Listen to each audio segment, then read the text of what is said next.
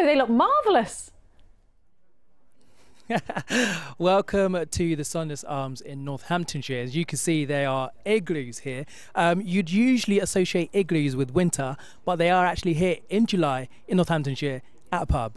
There's a reason for that, and we're going to hear more about that in a moment. And first of all, I am joined by Danielle. She's a manager here. Danielle, thank you so much for joining us this evening. How did this idea come about? Family decision throughout lockdown, and we needed to get ideas together on how we could get our customers back in and feel safe. We did our research, and this is what we come up with, our own little bubbles.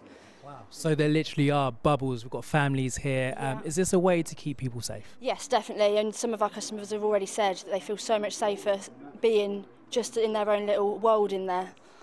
So how does it work? If you want to order something, does someone come to you? There's a little bell on the table, so that pings one of our waitresses out. So there is only ever normally one person that deals with this area, so it's a lot safer. So what's your role here? What do you do on a day-to-day, even though you've been in the pandemic? I'm the manager here, so I look after the staff, trying to get it all safe here for them. So, yeah. Great. So is this the future? 100%, I believe so. And because of how well it's took off, we are going to decide whether to put it into the garden or not as well, to extend. Great. Danielle, thank you so much. Well, as you can see, we are going to speak to Liz, who's come here this evening, socially distanced, of course. Lots of families here. Now, Liz, she's actually joined us now. So, Liz, you've been here plenty of times before. Yes. What's the difference now? Well, you feel very safe, and there's no concerns or worries about being in close contact with others. It's been really nice. I'm here with my family over there.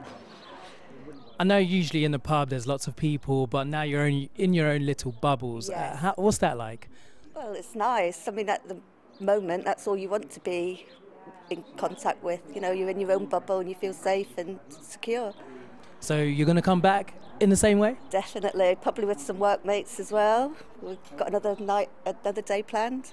Amazing. Liz, thank you so much. Well, as you can see, you've heard from Liz and Danielle. This is definitely the future.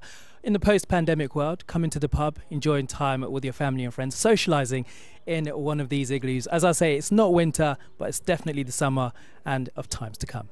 Thanks, Theo. Well, yeah, it is far from the weather for igloos, isn't it?